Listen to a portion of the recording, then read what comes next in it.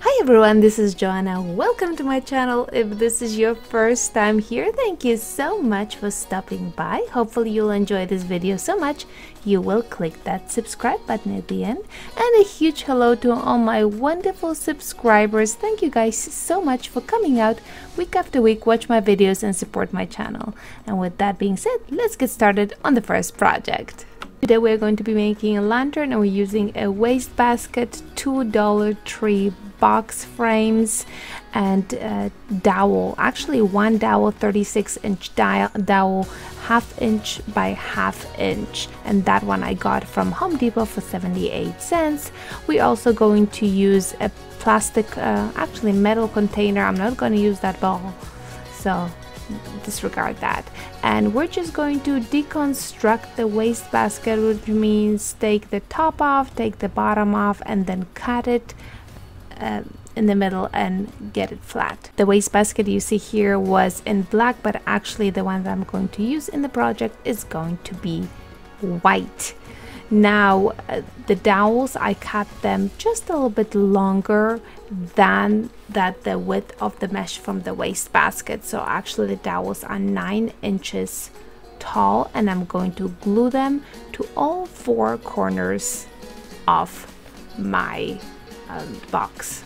And you can see here that I am using the white mesh basket, and I'm folding the edge. And the reason why I'm folding it is because I'm going to go with the stapler and I'm going to staple it to the inside end of the legs. And I didn't know if I should put all 4 legs in it first, and I think that was probably the best choice. So here you can see that I'm just adjusting the mesh so that it fits nicely. And after my first leg is done, I'm going to go ahead and fold the mesh again. And I'm going to make sure that it's going to line up with my other leg, and I decided that it's probably a much better idea to keep the other frame on, to keep all the legs nice and tight and in line. So you can see I'm folding it here, and I'm going to be ready to do some stapling. And in the beginning you did see me use black wastebasket, and as I was proceeding with the project I did mess up on it big time, and the white basket was the only thing that I had left, which is perfectly fine because I wanted the lantern to be white anyways.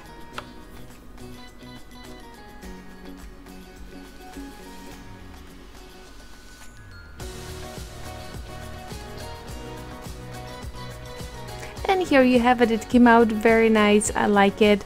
I put some staplers at the bottom to hold it flat, and you could see that they were poking out a little bit, which really wasn't a big deal because I sanded it down. But here's my second side that is going to go in, and I'm doing 3 sides total. One is going to be open, and you can see that again I'm folding that one edge and I'm going to place it on one of my legs, and the stapler goes into work. I'm still experimenting with the stapler, so I'm not all that great with it. Now I did try glue gun and it did not work out well. So here you have it, all 3 sides are in. I'm showing you that the staplers went through a little bit, not a big deal. Like I said, it sanded down just fine. And at this point I already attached the top to it, and I'm also adding a couple of glue dots on top to hold the mesh in place.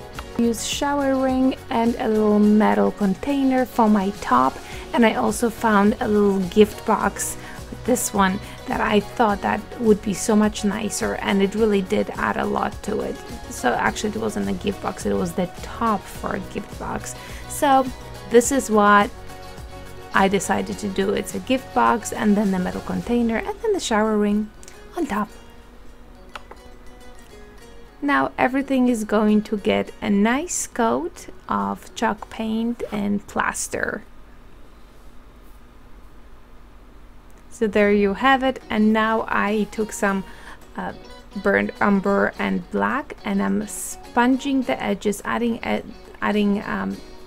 the color to the edges. And I actually went back and I added even more paint to the edges. It was almost unnatural, and I'm letting it dry. And after it dried, I went with a wet wipe.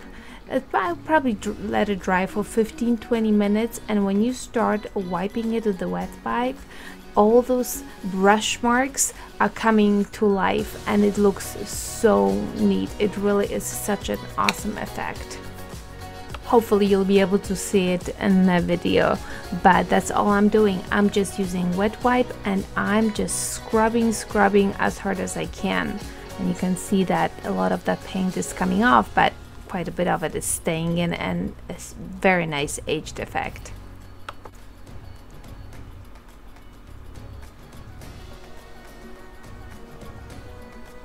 There you have it. You can see it a little bit better, and I did the same thing to the top. And there you have it. Here is my piece. I put my candle in there. I think it came out so nice. This is my first official lantern, and I just love it.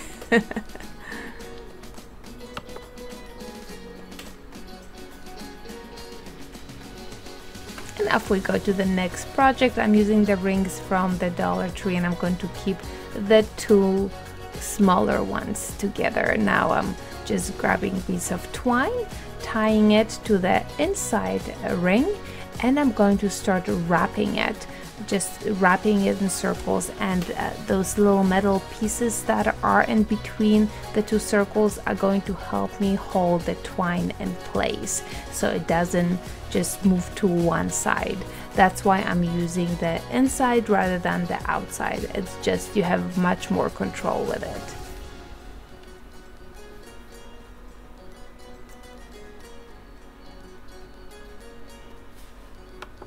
There is no rhyme reason the way I do it. I'm just going for it at this point and creating a pattern.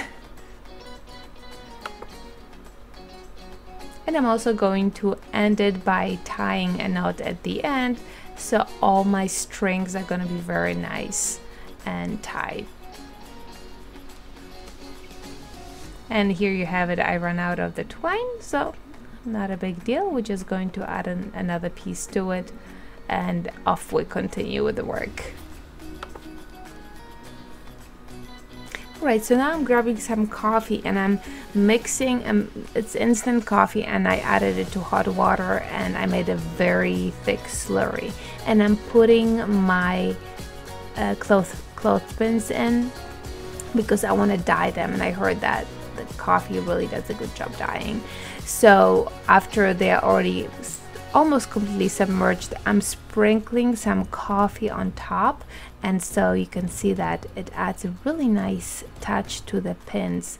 So you can see right here they've been already dyed, and I'm just going to go in a circle, and I'm going to put one darker clothespin, one lighter, and so on and so forth. Now what I have noticed was, first of all, it's very easy to dye with coffee because you can put a bunch of clothespin in, but if you leave them too long, they get lighter rather than darker. So don't leave it too long. 24 hours is a good time. Now I'm using the wooden hello sign for my wreath, and I'm giving it a nice sponge on the edges just to bring some interest to it.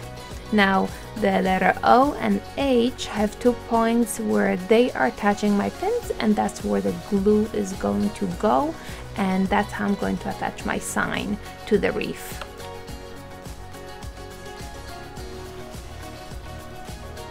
And a little bit of greenery, not too much, nothing fancy, and my little wreath is ready for display. Now, what do you guys think? I think it came out great, and I actually do enjoy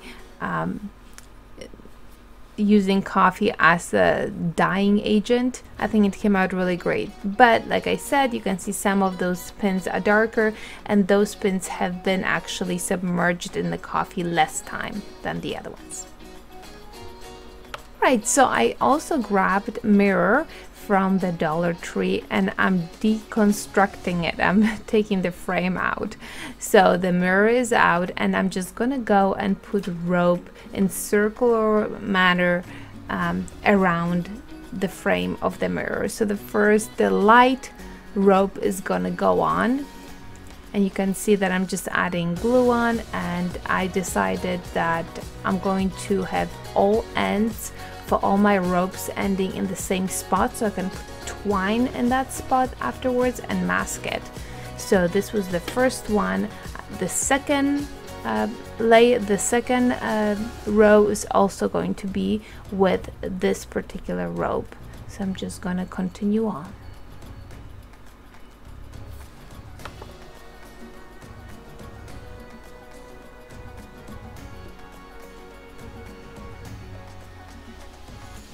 And my third row is just going to be regular ropes. I figured that I'm just gonna add an accent piece, really. So after that rope is done, I'm gonna go with my lighter rope again. So now you really see that it's popping out. And my last one is gonna be the darker rope, and it's really just going on the edges to cover the edges. And now I'm glue gunning my twine, and I'm going to wrap it around the parts that are cut on frames to cover them up. And there's absolutely no really particular way to do it. You just keep on wrapping until you do not see those parts sticking out.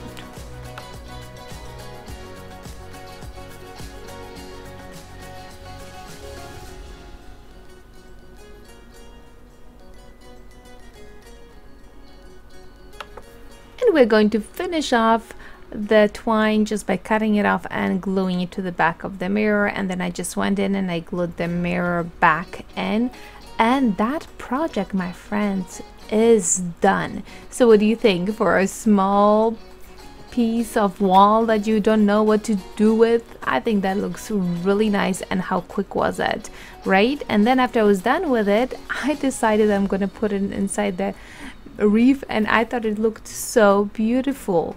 I can't decide which way do I like it better. Do I like it this way, or do I like it that way? I think that they are both such a different looks. I like them both, I guess. Well, my friends, I hope you enjoyed the project and today's video. If you did, please make sure that you click that subscribe button and give me a big thumbs up. It always helps out my channel. With that being said, my friends, I'll see you all in the next video.